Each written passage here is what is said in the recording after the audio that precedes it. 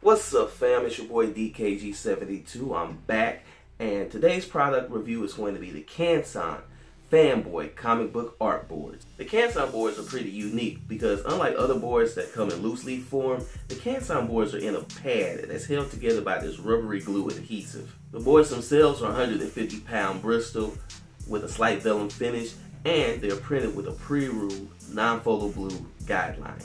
So what are some of the pros with these boards? Well, they do really well with the pencil line. You can erase on them, they take a beating, so that's a really good thing, of course. And they work really well with pens and brush pens. Very little bleeding, and that's always a plus. Other thing that really helps a lot of artists out, especially young starving artists, is that the Canson boards are widely available. So you can go to your local art store and you can pick up a pad very easily. And on top of that, if you do have to order them, you have a lot more shipping options because you can order them off Amazon, so you can get the free shipping options a lot of times.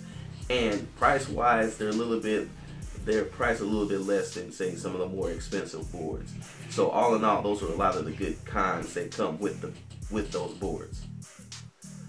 On the other hand, some things that may prevent you from getting the Canson boards is the pad structure, because that rubbery adhesive is pretty strong. So, you know, when you're tearing the boards out, there's always a risk of tearing your board.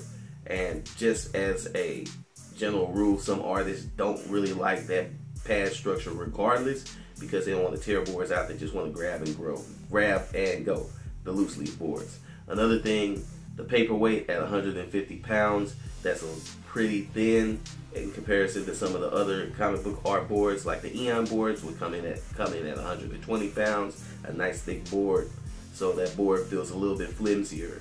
And the finish is not as bright as, say, the Eon boards, which we're comparing them to. The Eon boards have that bright white finish.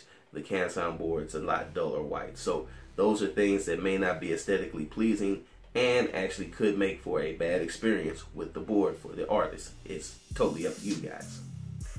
So what's my read on the Canson Fanboy comic book art boards? They're major go. 2 thumbs up.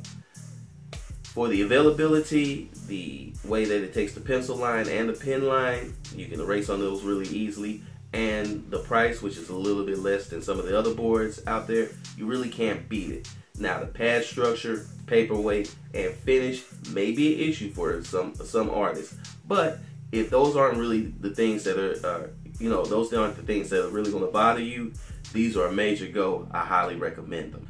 Alright guys, if you like this video, let's give it a big thumbs up. If you're new here, please consider subscribing, of course. And if you want to talk about any of the products that I review, art tips, things of that nature, hit me up in the comments and we can chit chat all day long. Alright guys, it's your boy DKG72. I'm out. Peace.